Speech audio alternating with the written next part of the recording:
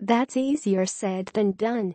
There's a big buzz around campus, tight end Jackson Harris said.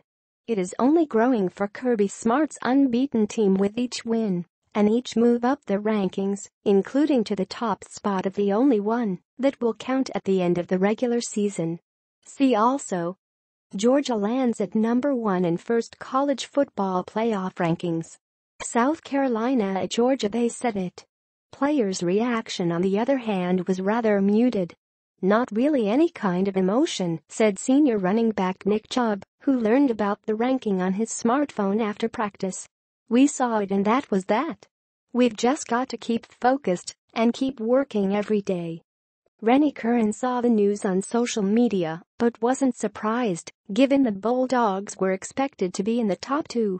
The former Georgia inside linebacker from 2007 to 2009 had reservations about how the move to end the Mark Richt era at Georgia after the 2015 season and bring aboard Smart would pan out, but he's loved what he's seen.